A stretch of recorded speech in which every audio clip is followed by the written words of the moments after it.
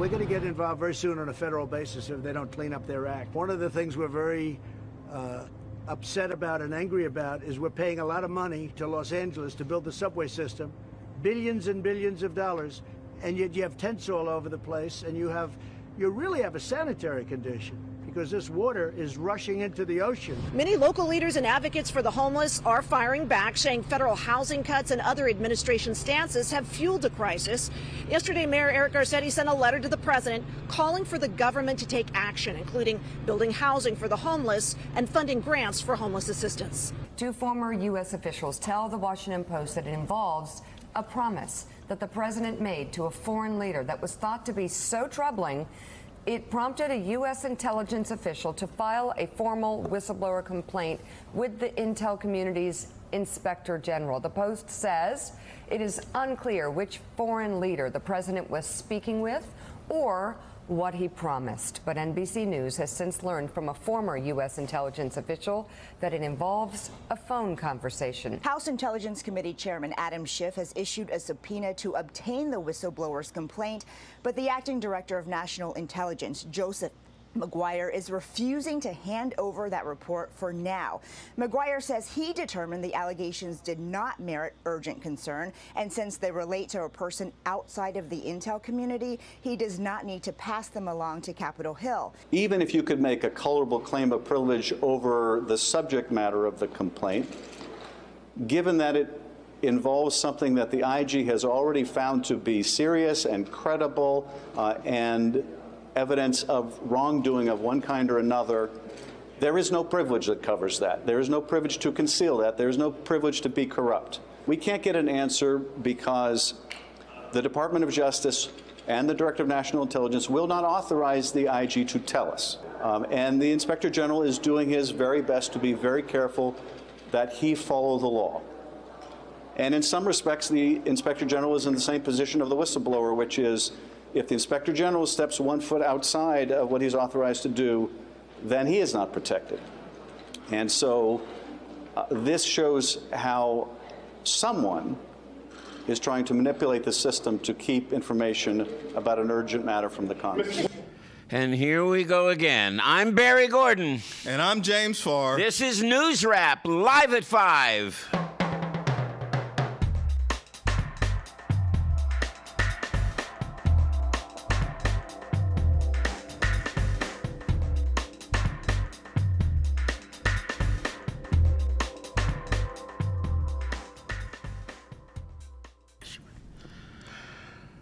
Well, hello. I was missing last week. I think we were all missing last week, as a matter of fact. And now Dre is missing.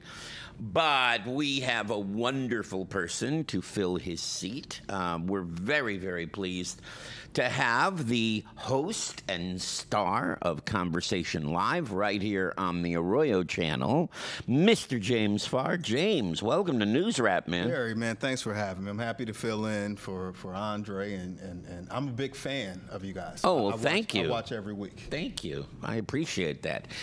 Well, wow. I don't, you know, every time we come on, something happens, and we say, okay, maybe this is it. Maybe this is the straw that breaks the camel's back. Maybe this is the thing that America is going to look at and say, oh, my God, what did we do in 2016? Why did we put that man in office and rise up and get Congress to kick him the hell out? Well, and it doesn't happen. We didn't put him in office. No. I'm not going to be a part of that. No, and I didn't either. Okay, all right. No, neither of us did, and I don't think the state of California did, certainly. Exactly. Actually, it was a handful of people in, 3 or 4 states that put him in office. But goodness, the fact that he even got close is shocking. And so this thing is crazy. It's almost like he keeps churning out controversy, right? And lie after lie. So just as we've somewhat digested some of the bull, Here comes another serving. So it's almost he's almost like a chef at a buffet where there's just endless amount of garbage food. Yeah, right. That's what he's serving us. Well, I could use another word for what he's serving up, and but he serves it up constantly, and I think he's figured out that the more he serves up, the less we'll care. I mean, I think that's sort of what he counts on. I don't give him that much credit. Garbage. No, that's true. I don't give him that much credit. He doesn't really know what the hell he's doing. I think he's so used to just moving the way that he moves. Yeah. And completely in a bubble, and now he's in a whole nother type of bubble. Yeah. One that has transparency, one that he's a public figure, and the people. He works for the people now. But he doesn't realize that. No. Well, most 70-something-year-old people don't change. Don't change. Watch it. I crossed the big 7, so yeah. Congratulations, and I'm gonna try to catch you. But that's not gonna change the fact that most at that age just don't change. You are who you are, and he's been so used to moving the way that he's moved throughout his private sector career that he doesn't quite understand that you can't lie like this. Right. That's right. People lie in business all the time, don't they? Yeah. And there aren't really great consequences for doing that. You know, you walk into a car dealer, you don't expect to get the truth, when you talk to a car dealer, but you expect to get the truth when you talk to a president. Right. And you're talking about fraud versus misrepresentation of the truth, right? And maybe treason is going on here too. I mean, this whole thing with the whistleblower. Yeah. That's interesting. What Trump says. Who thinks that he's so stupid, so to speak, that he would be saying something inappropriate on a potentially. I do. You do? I think he's absolutely that stupid. Yeah. That's what kills me. I guess if he was a smart liar, I would be less upset.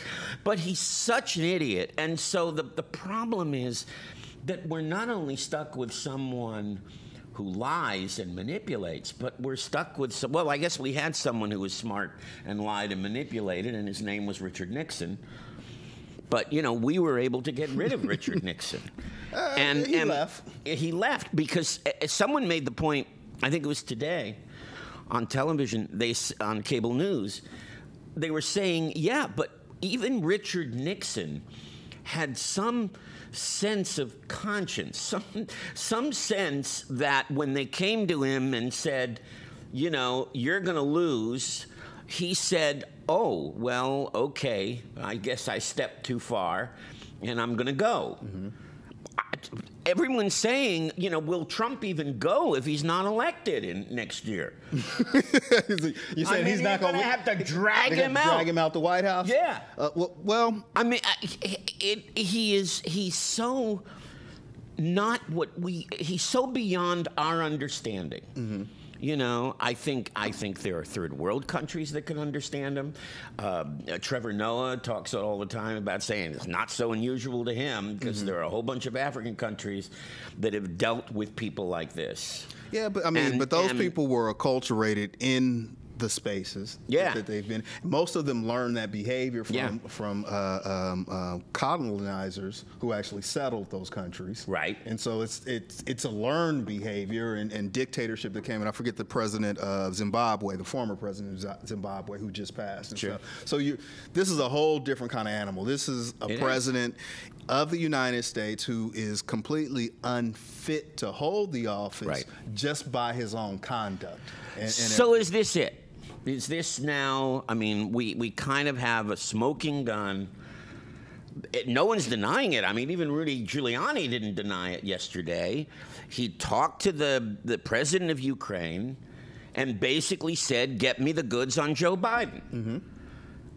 Is that it? His son, Joe Biden's son. Joe Biden, both of them. So is this it? Is this the moment when America says, that's enough? You know what? We're done. I don't think so, Barry. And the reason why I don't think so is because regardless of how we feel about the election, right? Trump got a lot of votes. I mean, it wasn't like Hillary got 70. I mean, I'm just throwing numbers out there. 70 million votes, and he got 20 million. No, there was a difference. She got 3 million more votes. More than him. That's not a ton of more. That's not a ton lot more votes. So there are a lot of people. Yeah. And the more that he continues to patronize to his base, the more he continues to inflame with some of the comments and remarks that he made.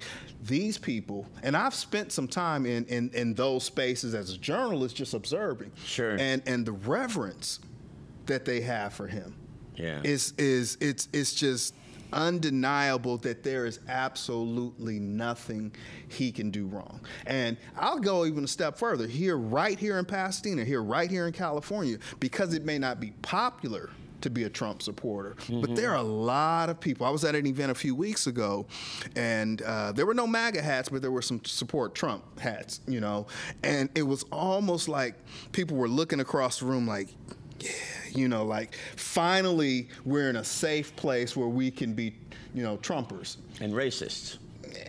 Well, there were a little bit of everybody there, but perhaps. Yeah. But I hate to tell you this, Barry. We only got 5 more years to deal with him. No, don't say that. You really think he's going to get reelected? Yes. Really? Yes. And I've never said that publicly, but yes, I really do. Based on what I'm seeing and how people feel that support him. We have the luxury here in California to always go blue. And so, you know, when you look at people got on Kaepernick for saying he didn't vote that time during that last cycle, you know, in California, we have the luxury of voting or not voting because I know you're going to go vote blue, right? Right. And so that's kind of how it typically rolls. So in the last election cycle, I wasn't a fan of Hillary's, nor was I a fan of his. But Jill Stein gave an alternative option as I walked into the ballot booth with my daughter. So I was able to check a box. Okay, we're supporting the empowerment of women. I'm teaching my little girl the possibilities, but I couldn't vote for one or the other. It's other places that we got to be worried about. But that's why I think he's going to lose. Exactly what you said is the reason I think he's going to lose, because I don't think that we're going to fall for a Jill Stein this time. I don't think we will. And I totally agree with you. I did not like Hillary Clinton. I didn't like her before she ran, and I didn't like her when she ran, and I didn't like the way she ran against Obama, and I didn't like Bill at that point. And Bill has done some things that I have not thought were terribly wonderful as president, let alone his own morality and you know, his own moral center. But that's putting that aside. I mean, the crime bill and some of the other things, welfare reform, which I put in quotes because it really wasn't reform. You know, this whole triangulation thing. I mean, he held back the progressive movement for years and gave us George W. Bush. So I really think that this time we know what we got. And I think that what is going to happen is there's going to be a massive Democratic Party turnout. It is not going to split to a third party. And even if it's Biden or Sanders doddering around or whatever, you know, although Sanders really isn't doddering, he's just yelling a lot. But he's not doddering. But Biden is doddering a little bit. And that record player thing, I don't know what that was about. He looks a little dazed. So, whoa. But I honestly think that's not going to happen, and so I think those people are going to come back. And based on 2018, I think that suburban white women are coming to the Democratic Party in droves, and I think that's going to make the difference. So I'm going to hold my optimism. Perhaps. I knew in the last cycle, and I remember having conversation over coffee with people about this, when I sat there and said with a straight face, Hillary Clinton will not win the election. Oh, I said that too. And they were like, what do you mean? Yeah, I know. I know. I said that too. I said, America, and when you look at the patriarch system, right, that has been in place since the founding of this country, our patriarchs, white men told America, if there is this proverbial they who control stuff, they told us then they would rather have an African American that they think they can control than to elevate their woman into the highest office of the land. And then coming off of 8 years of the Obama administration, there was an intention to correct maybe what possibly, you know, what had happened in the previous 8 years. I think there were other things going on. There was certainly identity going on. There's no question. Absolutely, there was identity. But I want to touch on that. Before we do, we got to go to the local brief. Okay. And we'll maybe come back to that in Facebook. Yeah, because I definitely want to talk about this whistleblower thing and snitching and everything. Yeah, right. Okay, cool. This is your local news brief for Friday, September 20th, 2019. Pasadena's Historic Preservation Commission will meet on Tuesday to consider landmark status for the Avon building on East Foothill Boulevard. City Council will have to approve anything the Historic Preservation Commission presents. Approval of the landmark status would require Home Depot to apply for a certificate of appropriateness in order to alter the building's exterior, any additions, new construction, or any demolition. Home Depot's corporate office has responded with a no comment on the situation. The building has been occupied by the home improvement chain since 2016 and is planned to become a large commercial and retail configuration. Plans for a 710 freeway extension are politically dead after decades of opposition halted various proposals for Caltrans to connect the freeway to the 210. Caltrans had acquired more than 460 properties in the transit zone with intent for development, but twin California state bills will halt plans for freeway development. SB 7 enacts rent control and measures that deal with the management of properties owned by Caltrans and includes language that prohibits further funding of 710 development. AB 29 states this bill would, on January 1st, 2024, remove from the California Freeway and Expressway system the portion of Route 710 between Alhambra Avenue in the city of Los Angeles and California Boulevard in the city of Pasadena. Once either is signed into law by Governor Newsom, Caltrans can choose to sell the land. Several city managers have sent a letter to the Pasadena Humane Society, PHS, with concerns of drastic price increases. Some cities within the West San Gabriel Valley are facing up to a 500% increase in their contracts with PHS. Through a cost analysis with an outside accounting firm, PHS determined that their fee structure was out of alignment with the cost of services delivered. Dia Duvernette, the society's new president and CEO, defends the price increase, saying, "We spend almost all of our $13 million budget providing services to the cities we are contracted to serve. However, under the current contracts, the fees cover less than 25% of our budget. Pasadena's new bill is expected to rise, but the exact number is unknown. PHS is contracted for stray patrol and pickup, bite investigations, low-cost spay and neuter clinics, and animal cruelty investigations, among other tasks." Duvernette is quoted in a Pasadena Now article as saying, "PHS absolutely wants to continue providing high-quality animal control and care to our contract localities. Compassion and care have been at the heart of our mission since 1903. Can we just keep showing the animal pictures? I don't know. It's making me feel better. You know, I can forget about Trump and everything and just watch animal pictures for the next 10 minutes. Well, you know, it just amazes me, and I'm going to get in trouble with animal lovers. Okay. But the amount of attention that we give to our canine companions when, you know, in our first segment in the National, we're looking at a crisis in homelessness and just in and around the city. There are encampments that are popping up here in the city. We don't have to look to downtown L.A. They're right here in our own backyard. Oh, yeah, but we can go even further than that because so many of the people that are on the streets have their pets and are loving their pets. You see so many, of course, I think some of that might be a little, you know, I can get more money if I put my pet out there and, you know, and say, oh, come on, you know, you got to give me, you know, put some money in the jar, you know. But I've seen some of the interactions and they really are wonderful to their pets. And I've actually seen people get, you know, food and give it to their pets first and then eat, you know? Yeah, I don't know nothing about that. Just you don't have a pet? No? I got kids. Oh, okay. And that son of mine is and they don't want a pet? They don't have, well, no. Yeah, they do, but no. Because, I mean, then you got to house them when you go out of town. Yeah, right. You got to feed them. Right. Like, your life revolves around them. And so they kind of, again, these city managers from these local partner municipalities that are, you know, and I haven't did a deep dive into what the issues are, but, you know, the Humane Society is performing a service, of course, a contracted service that apparently is being underbilled for the service. Now, when they say that they're raising their prices, in some places, what, 500% or something, but they're talking about their prices to the city, right? Correct. They're not raising their prices to the people. No. Okay. No, so they're talking about the contract that they have. It's not like you're going to be paying, $400 to get your dog spayed or, or neutered. No. Okay. It's similar to L.A. County sheriffs being contracted to patrol a municipality because they don't have their own, hire their own police police so department. Our city's cheap. That's all I can say. or they got to come up with the bucks to help those animals. Come on. Or easy, and then this Home Depot. Or we got to get Sarah McLachlan, and she's going to have to sing and a few more songs and show weepy dogs, and and that might work. I don't know. Maybe the council will get convinced by that.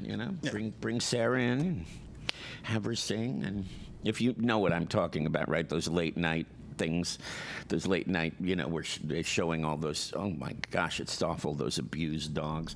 But let's go back to the homeless. Yes. Because Trump has a solution. He does. Which is basically wipe them out. Basically, it's the same solution as with immigration.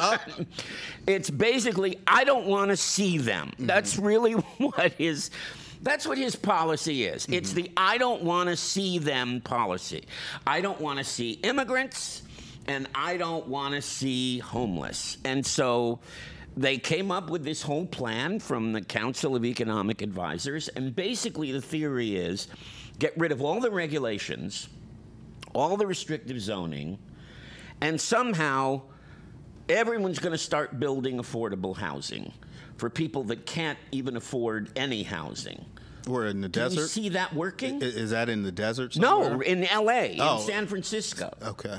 Do you see that working? No, because first of all, there's no available land. Right. Right. And if I have never agreed with Mayor Terry Tornick, I have to agree with him on this point, which is in order to build something, you got to tear something down, like here in the city of Pasadena. Yeah. There's no room. Where do you build it? I mean, and again, localizing it, we had an initiative in the city to convert motels along the East Colorado corridor, which NIMBYism kicked in at its highest degree. Nobody wanted it. Right. Not in my neighborhood. Right. But then you also don't want the homeless person defecating in front of your house in your neighborhood. That's right. So, I heard somewhere someone said, the best solution to homelessness is, I'm going to tell you a secret. Okay. Have them live with you. Problem solved, right? Yeah, right. Yeah. If each one of you takes somebody in that's homeless, it's problem solved. Yeah, but a lot of the homeless, and certainly not as many as Trump thinks, but I mean, there is a mental health issue. Sure. And how are we going to deal with that? And this goes back to the 80s. I'm old enough to remember, you're not, but it goes back to the 1980s when Reagan was, actually the 70s, when Reagan was governor and basically kicked all of these people out of, mental institutions. Now, I don't want to put them back in mental institutions the way they were, because mental institutions were pretty horrible back then. So I get that. But if you talk to them, they don't want to live indoors. No. They want to live on the street. They want to live in a tent, or and how do you deal with that? That becomes a tough problem. And then, the other side of it is it a police thing? I mean, is it just we've got to, send the police out? That's what Trump thinks. Send the police out and wipe those tent cities away. But then what do you do with the people? So now he's blaming homeless shelters. That's the one I love. He's saying that homeless shelters, that's what the article says, the report. Homeless shelters create homeless. Because of their restriction. No, because you're giving them an incentive to be homeless. Yeah. Right. I mean, the wonderful conservative theory, which is that. I mean, I guess to him that makes sense, right? I mean, 'cause like, to your point, there are variances in. Well, to him, Kofefi makes sense. So, who knows? In homeless people, like you said, some don't want to be housed. They choose to live free and outdoors, and that's their prerogative. Like I said, everybody takes somebody in, problem solved. But he instead wants to blame and finger point. Sure. And so I think. And you brought up the great Ronnie Reagan. I'm not old enough, but I am old enough to remember just a little bit. Mm-hmm. And I think that Trump is actually fulfilling a prophecy of making America great again. Like, he's making it happen for old Ronnie. I'm sure Ronnie and Nancy are high-fiving up. Oh, yeah.